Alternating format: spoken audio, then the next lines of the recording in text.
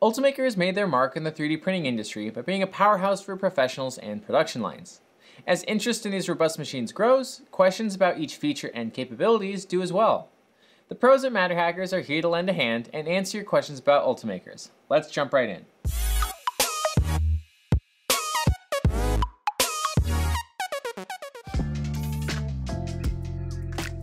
All of Ultimaker's most recent machines feature compatibility with the Ultimaker Digital Factory, the Ultimaker developed cloud printing platform.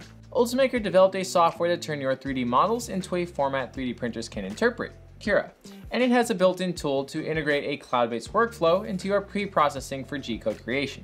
By registering each of your Ultimaker 2 Plus Connects, Ultimaker S3s, and Ultimaker S5s with your Ultimaker Cura account, you can wirelessly connect and send 3D prints to your machines from anywhere in the world.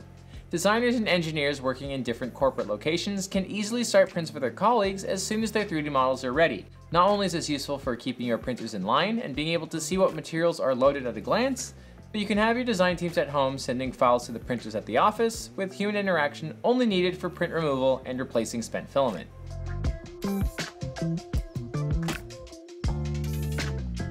In simplest terms, to get multicolored prints on an Ultimaker, you'll need to be using an Ultimaker S3 or Ultimaker S5, as these have two nozzles. Rather than using a BB print core in the second slot, use the second AA print core and load it with the second color you would like to use.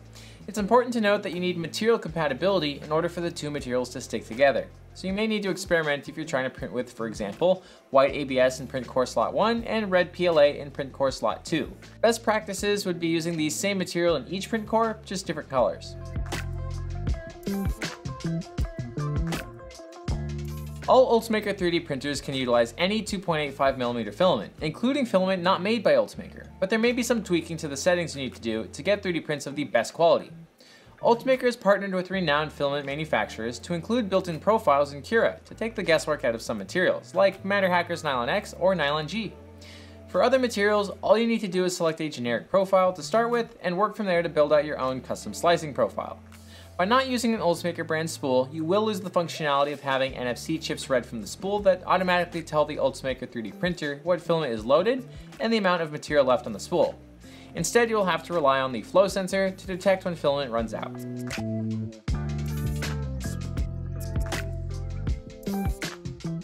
Changing the nozzle can be done on the Ultimaker 2 Plus using a 7mm wrench and a new nozzle.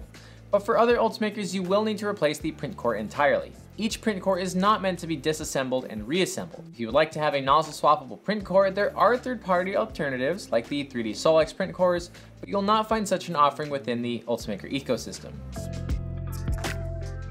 Ultimaker 3D printers don't have a lot of moving parts, so maintenance with these machines is quick and easy, if you stay regular with it. Remove debris from the chamber and dust off any of the surfaces. Pay special attention to any of the moving parts like the gantry rods or the Z-axis rods, and check for any loose filament caught in them.